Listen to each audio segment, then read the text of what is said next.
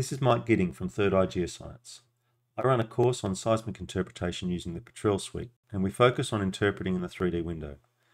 One of the common complaints I hear from people migrating from the interpretation window as their primary canvas for interpreting is that editing faults in the 3D window is difficult. And there is a grain of truth to this, but I want to show you that there are a number of ways to fix the less than perfect fault that you should consider. So let's start by picking a fault. And we'll pick it badly.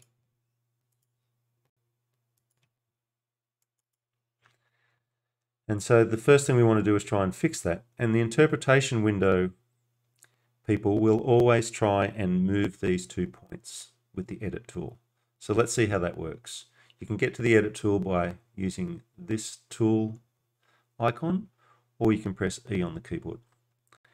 And when you do that, and click on one of these points, you get this funny looking feature here, which has got 2 components. It's got a square part, which I call the tile, and a middle part, which I call the post.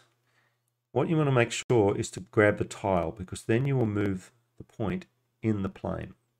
And you can move that to wherever you want. And if you click on the next one, you can do the same thing. And to finish, we press F. And then to release this fault from the editing process, we'll press N. You might even want to tidy that up by getting rid of that point there. Make that nice. So that's one way you can do things, but that can be cumbersome and it's very slow, and I almost never use the edit tool for fixing my faults. Instead, the quickest thing to do is to just delete that stick and pick it again. And the quickest way to delete it is by selecting it. So let's learn a little bit about the selection tools. The selection tools sit in here. There's a paintbrush, polygon, a bounding box, and a single point.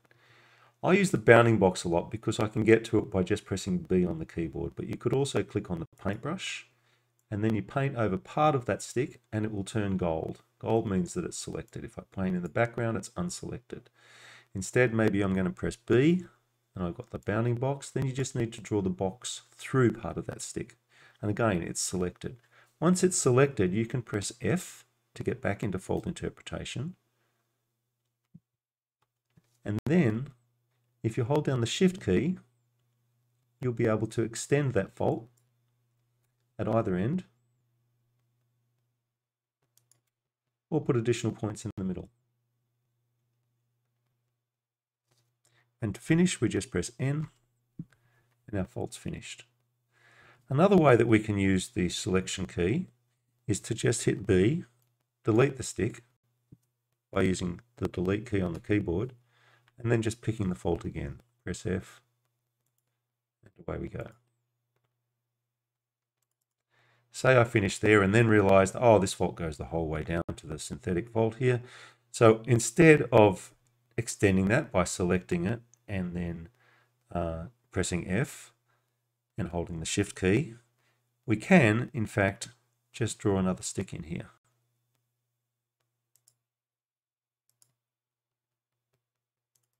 And then again, using the selection tools, bounding box in this case, B, I can select both of those and then either click on this Join Selected Segments or just press J on the keyboard. And that joins the 2 segments and you have a perfect fault. So the purpose of this video is to try and convince people that interpreting faults in the 3D window is not difficult. Even if you do need to make some small changes, then there are a number of ways that we can do that without having to invoke the edit tools, which can be a bit cumbersome. So I hope that helps, and I hope it gets people interpreting in the 3D window with a little bit more confidence. Please get in touch if you have any training requirements for seismic interpretation in Petrel, and I look forward to seeing you for the next video.